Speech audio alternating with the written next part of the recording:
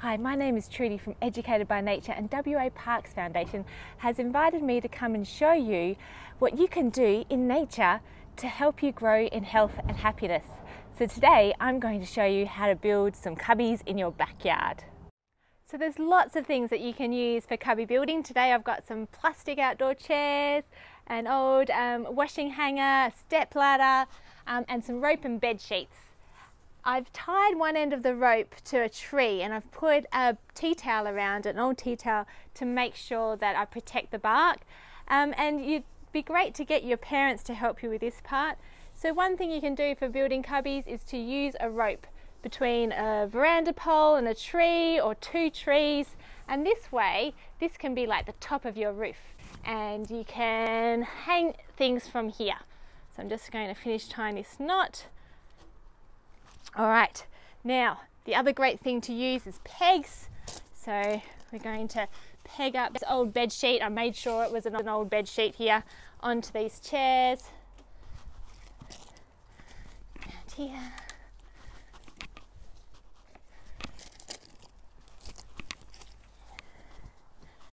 These chairs will make a great wall, and then I can use this rope to hang, like hanging the washing, to hang up the bed sheet to make the roof. You could use towels or blankets as well, or even a tarp or a piece of plastic if you think it might rain, to make it waterproof. Don't forget about windows and doorways and where you might like to put them. And I can peg up to these as well.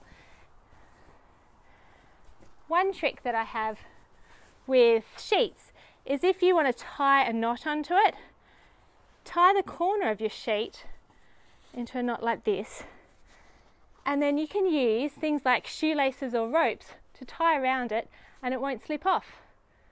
So this is one cubby that I'm going to play with today. I'm going to put a wall at the back. I'm going to attach it to these frames too.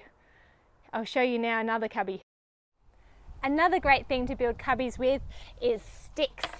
But if you don't have any sticks or can't find them from the local green waste collection or a park, you could use a broom, an outdoor broom, or a plastic rake as well. These make great poles for cubbies.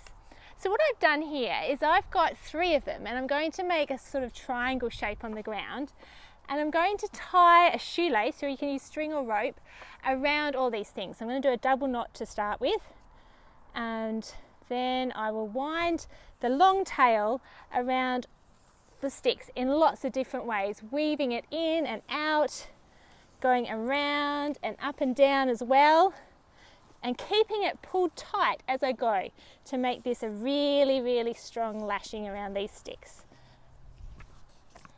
And then I'll get the little tail at the end and tie another double knot to finish it off.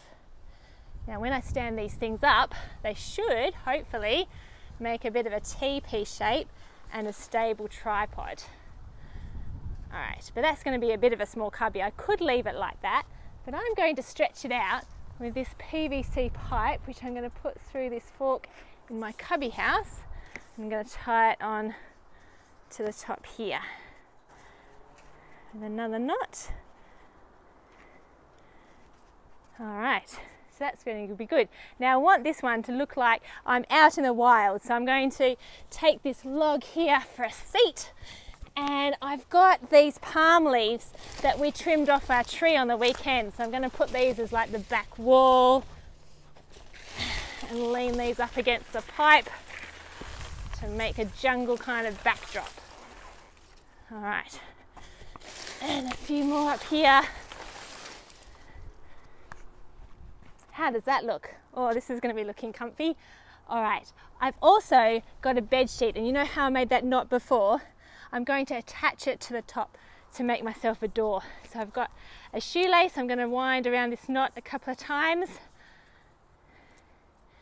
and then tie a double knot here, and then I'll attach it to these sticks.